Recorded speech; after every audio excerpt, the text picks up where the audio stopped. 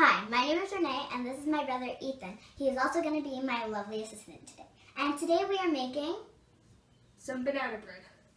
Now the first thing you need to do is wash your hands. So, did you wash your hands? Yes, and did you?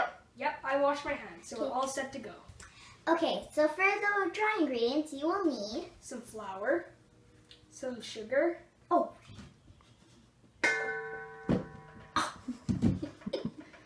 Some sugar, some salt, and some baking soda. And for the wet ingredients, you will need 3 overripe bananas, melted butter, some plain yogurt, some 2 eggs, and some vanilla extract. So I'm going to mix this all up. And the first thing you need to do with the bananas is peel them, put them in a bowl, and mash them up with the fork as best as you can. So while I'm doing this, Renee's going to mix it up and make sure that everything is all even. Okay, so after the eggs and the bananas are mashed, then we can add the yogurt.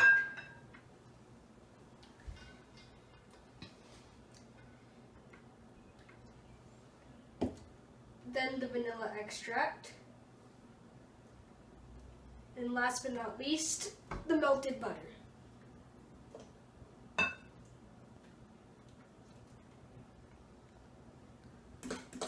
So now all of the ingredients are mixed evenly and it's ready to be poured in the well.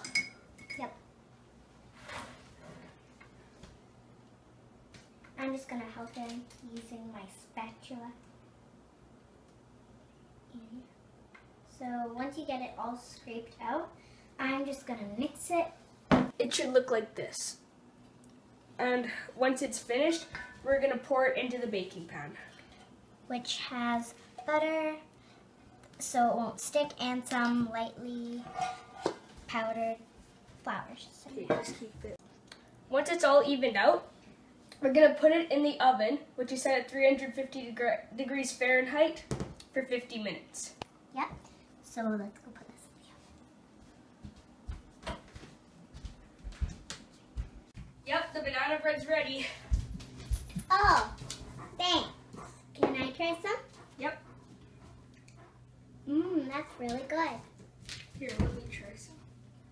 Ask if Bentley wants any. Bye.